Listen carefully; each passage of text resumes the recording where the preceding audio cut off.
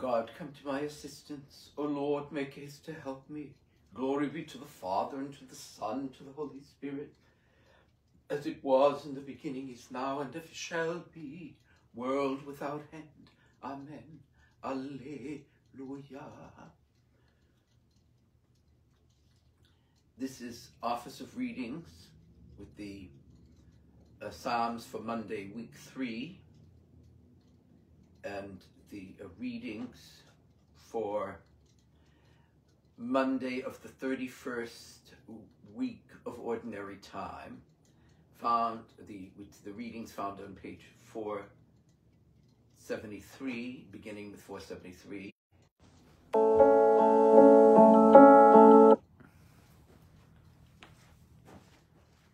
The alarm just went off.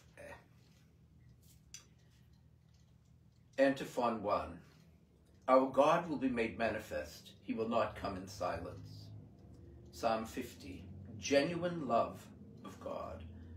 I have come not to abolish the law, but to bring it to perfection. Matthew 5:17.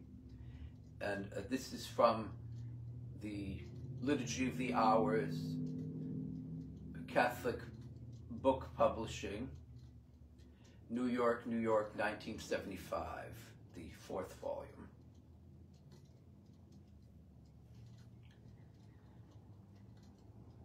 The God of gods, the Lord, has spoken and summoned the earth. From the rising of the sun to its setting, out of Zion's perfect beauty he shines.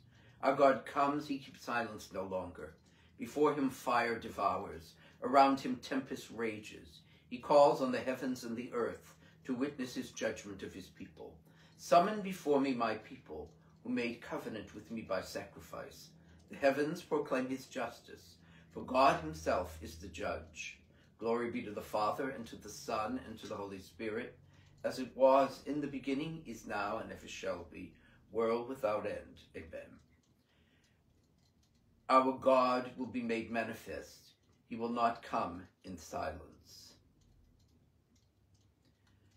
Antiphon 2. Offer to God the sacrifice of praise. Listen, my people, I will speak. Israel, I will testify against you, for I am God, your God. I accuse you, lay the charge before you.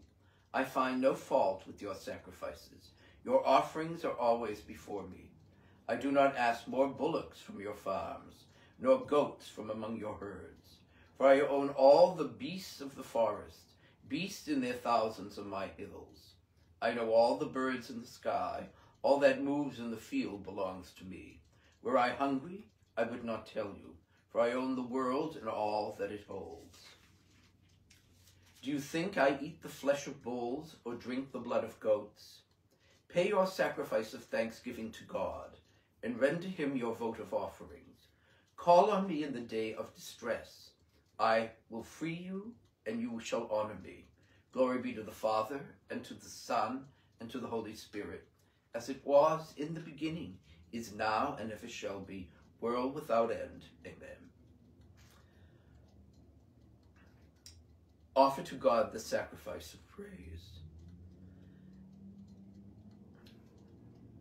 Antiphon 3. I want a loving heart more than sacrifice, knowledge of my ways more than holocausts. But God says to the wicked, how can you recite my commandments and take my covenant on your lips? You who despise my law and throw my words to the winds. You who see a thief and go with him, who throw in your lot with adulterers, who unbridle your mouth for evil, whose tongue is plotting crime. You who sit and malign your brother and slander your own mother's tongue. You do this, and should I keep silence? Do you think that I am like you? Mark this, you who never think of God, lest I seize you and you cannot escape. A sacrifice of thanksgiving honors me, and I will show God's salvation to the upright. Glory be to the Father, and to the Son, and to the Holy Spirit, as it was in the beginning, is now, and ever shall be, world without end. Amen.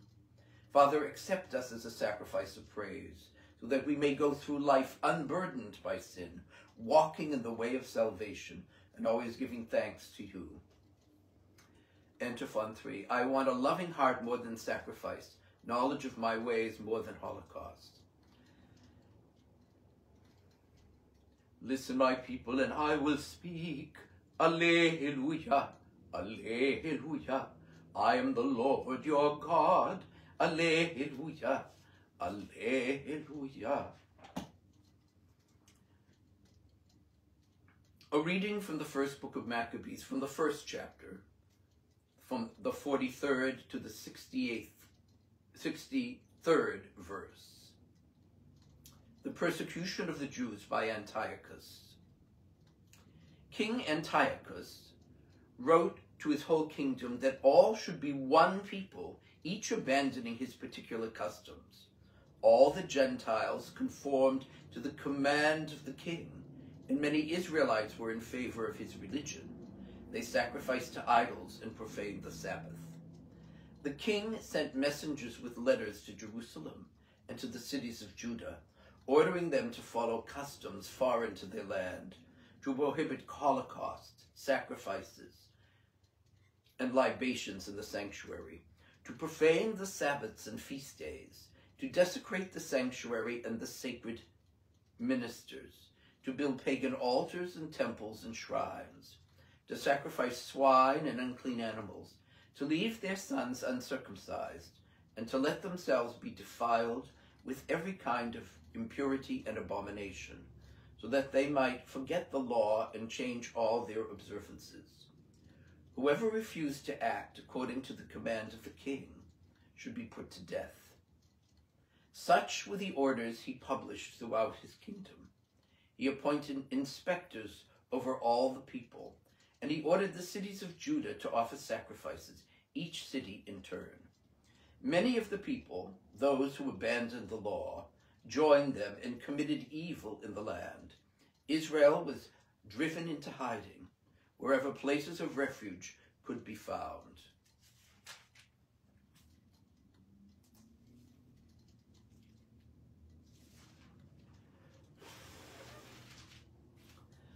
On the 15th day of the month of Kislev, in the year 145, the king erected the horrible abomination upon the altar of holocausts, and in the surrounding cities of Judah they built pagan altars. They also burnt incense at the doors of houses and in the streets. Any scrolls of the law which they found, they tore up and burnt. Whoever was found with the scroll of the covenant, and whoever observed the law, was condemned to death by royal decree. So they used their power against Israel, against those who were caught, each month in the cities. On the 25th day of each month, they sacrificed on the altar erected over the altar of Holocaust. Women who had their children circumcised were put to death, in keeping with the decree, with the babies hung around their necks. Their families also, and those who had circumcised them, were killed. But many in Israel were determined and resolved in their hearts not to eat anything unclean. They preferred to die rather than be defiled with unclean food or to profane the Holy Covenant. And they did die. Terrible affliction was upon Israel.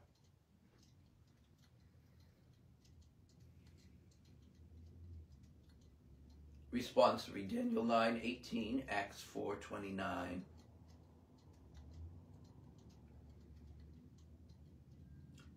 Open your eyes and see our plight. The nations have surrounded us in order to punish us. Reach out your arms to us and save us. Look upon their threats and help your servants to preach your word with all boldness. Reach out your arm to us and save us. From the Pastoral Constitution on the Church in the Modern World of the Second Vatican Council, from Gaudium et Spes, Joy and Hope, numbers 82 and 83. Re-education for peace. Men must not be content simply to support the efforts of others in the work for peace. They must also scrutinize their own attitudes. Statesmen, responsible as they are for the common good of their own nation, and at the same time for the well-being of the world, the whole world, are very much dependent on the opinions and convictions of the general public. Their efforts to secure peace are of no avail as long as men are divided or set against each other by feelings of hostility, contempt, and distrust, by racial hatred, and by inflexible ideologies. There is then a very great and urgent need to re-educate men and to provide fresh inspiration in the field of public opinion. Those engaged in education, especially among young people, and those who influence public opinion, should consider it a very serious responsibility to work for the re-education of mankind in a new attitude toward peace. We must all undergo a change of heart. We must look out on the whole world and see the tasks that we can all do together to promote the well-being of the family of man. We must not be misled by a false sense of hope. Unless antagonism and hatred are abandoned, unless binding and honest agreements are concluded, safeguarding universal peace in the future, mankind, already in grave peril, may well face, in spite of its marvelous advance in knowledge, that day of disaster when it knows no other peace than the awful peace of death. In saying this, however, the Church of Christ, living as it does in the midst of these anxious times, continues unwaveringly in hope. Time and again, in season and out of season, it seeks to proclaim to our age the message of the apostle. Now is the hour of God's favor, the hour for a change of heart. Now is the day of salvation. To build peace, the causes of human discord, which feed the fires of war, must be eliminated, and among these especially violations of justice. Many of these causes are due to gross economic inequality and delay in providing necessary remedies. Others arise from a spirit of domination and from a contempt for others.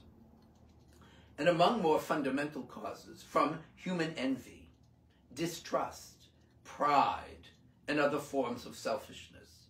Since men cannot bear so many violations of due order, the result is that even where war does not rage, the world is constantly plagued by human conflict and acts of violence. The same evils are also found in relations between nations. It is therefore absolutely necessary that international institutions should cooperate more effectively, more resolutely, and with greater coordination of effort, in order to overcome or prevent these evils, and to check unbridled acts of violence.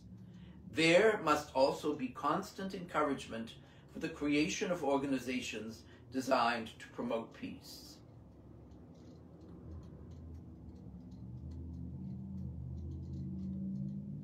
Responsory from Sirach 23:2, Isaiah 37:35, and Psalm 34:14.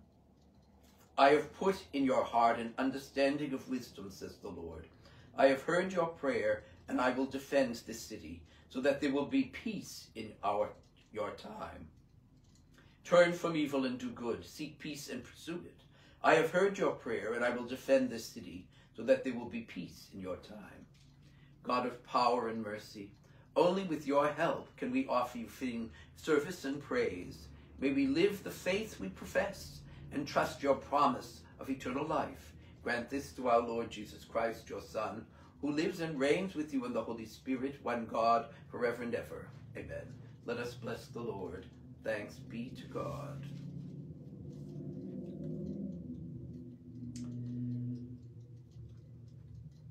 As we're approaching Hanukkah, we're reading the book of Maccabees in the Office of Readings.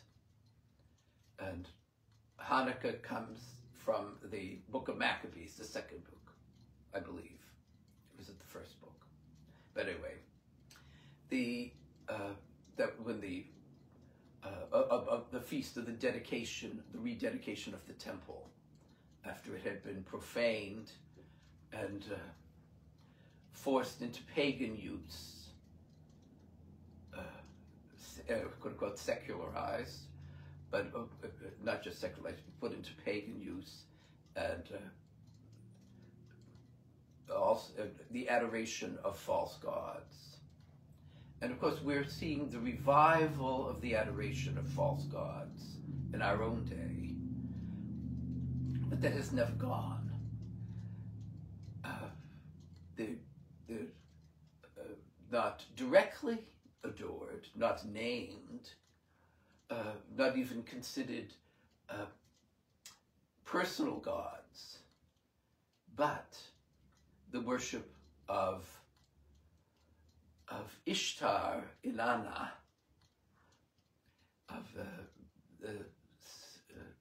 of sexual license, of that anything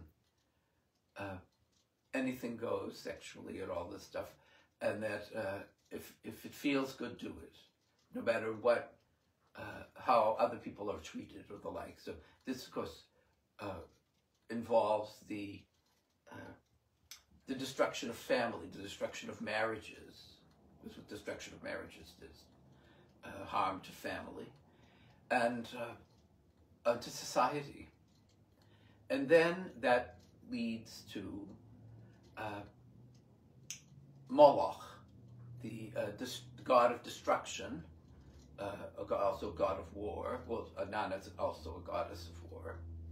And that comes up at the for what these gods all hold in common: a vice of greed, overwhelming greed. Lust is a form of greed, and so we said that. So Moloch was honored by human sacrifice. So was Inanna, but demanded human sacrifice, and the sacrifice of babies. And so we're told from a Greek historian, I can't remember, it's not Herodotus, I can't remember, but that Moloch was the image of the idol of Moloch, the image in which Moloch was residing, was a bronze image of that, which had a sort of furnace in the middle of it. And then through its mouth, it had open arms that were tilted out. And the baby sacrifice, and there were definitely baby sacrifices in Canaanite and Carthaginian. We have archaeological evidence from the Tophets in the Carthage, and like the remains of these cremated babies, and with inscriptions about this was the case.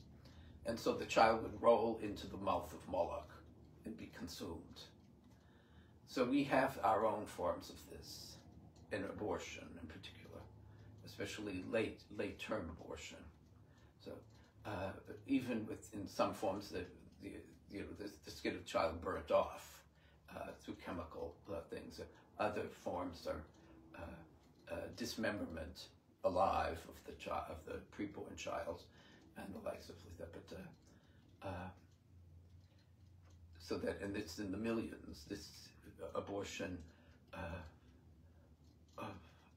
pushes the human sacrifices of Moloch in the ancient times into obscurity, because there were so few compared to the many, many millions of children killed through abortion, preborn children killed through abortion, and other things, and other forms of human sacrifice, of people killed in wars, in aggressive wars, that all the young soldiers and all that, and the civilian people killed in aggressive wars. We see this, and then this Baal, the master, who is supposed to control everything.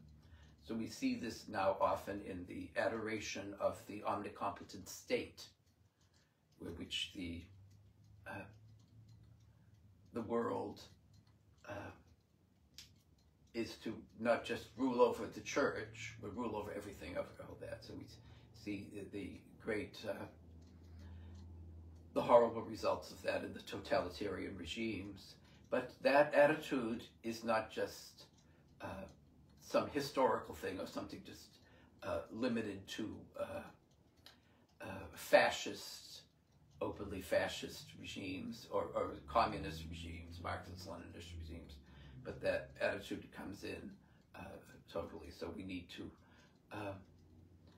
work for our freedoms, the freedom of speech, the freedom of conscience, the freedom of assembly, the freedom of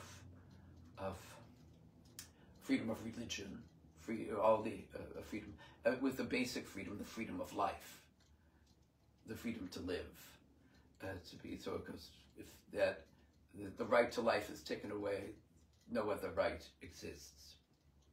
Well, anyway, in his omnicompetent state, Antiochus Epiphanes, who apparently believed himself to be a god, he's this manifestation of the divine. That's what the Epiphanes means.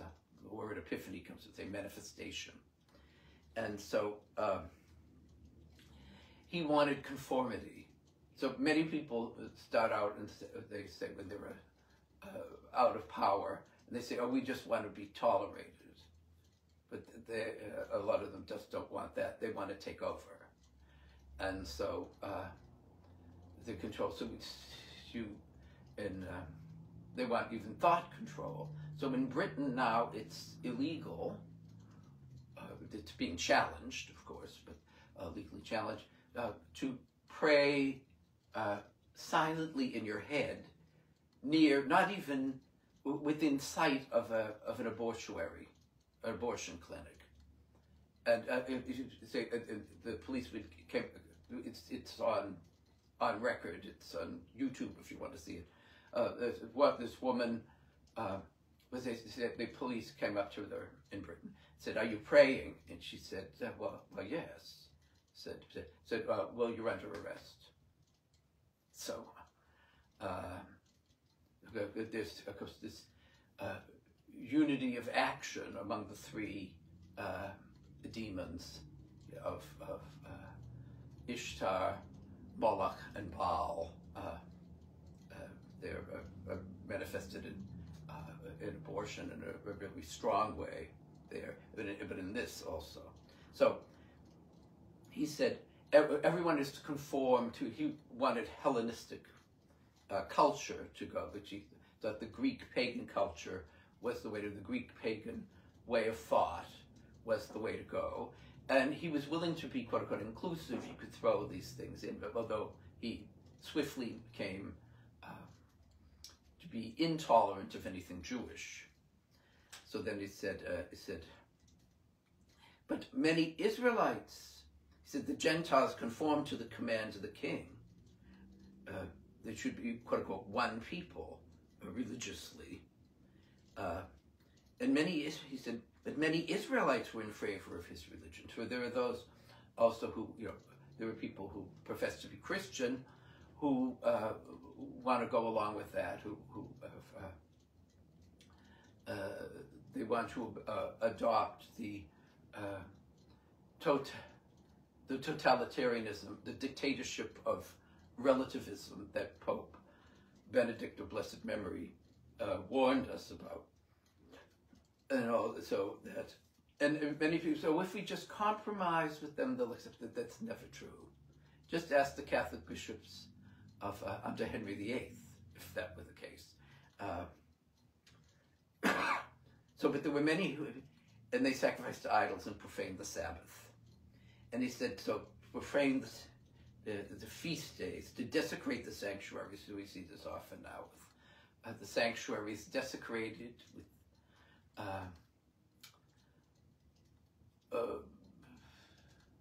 statements of radical secularist ideology, or various things to conform to that, the pride flags and all of these other things there,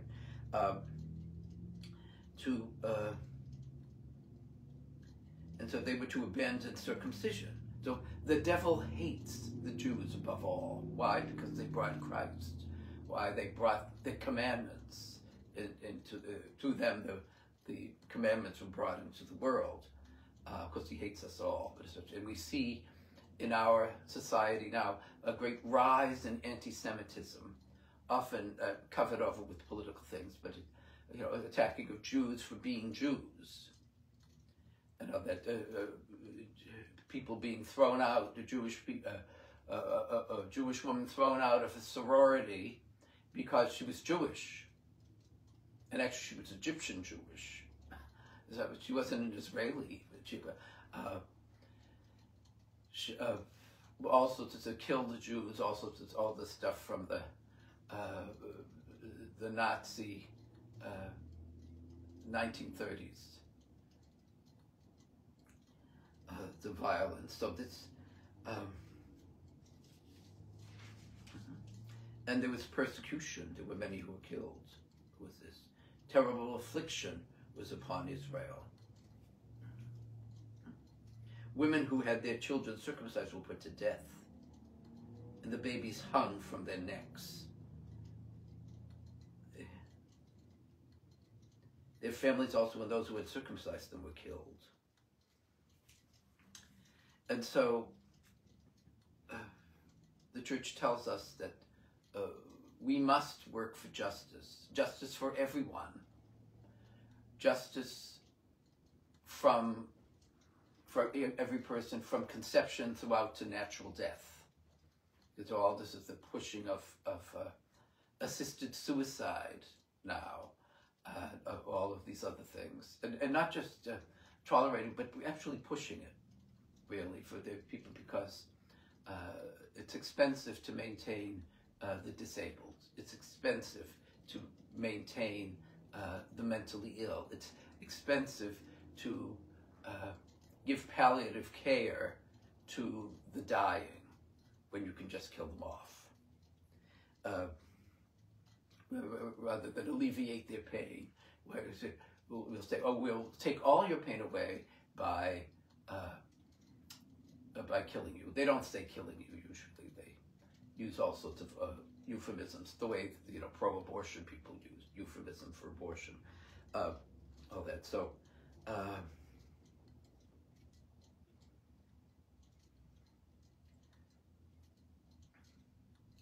so we're told, and where does this? The Second Vatican Council tells us, where does this peace start? It tells us what the New Testament tells us. It starts in the heart. It's through your personal reconciliation with God and with other people and with yourself in this.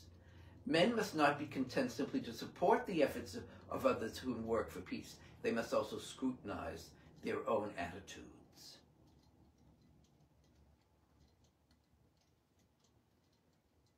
Statesmen, responsible as they are for the common good of their own nation, and at the same time for the well-being of the whole world, are very much dependent on the opinions and convictions of the general public. So they may ignore it, but if we speak up and act, especially in democracies, or alleged democracies, to speak up, to work for true peace, when peace and justice going together. And there will not be justice if we can kill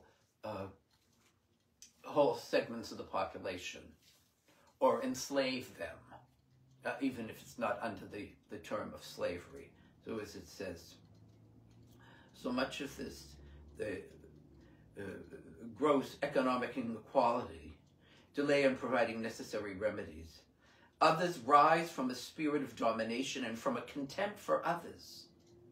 And among more fundamental causes, human envy, distrust, pride, and various forms of selfishness.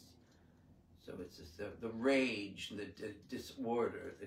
So all of this stuff, the jingoism, the racism, all of these other things, the classism, all the stuff that works against the peace, or works against justice.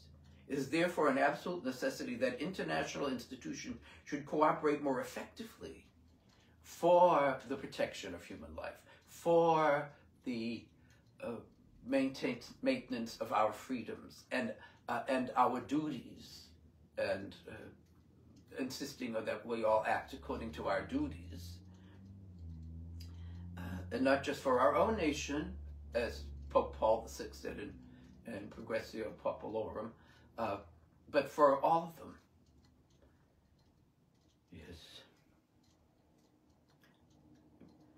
Prevent evils and to check unbridled acts of violence. We're in a very violent time right now.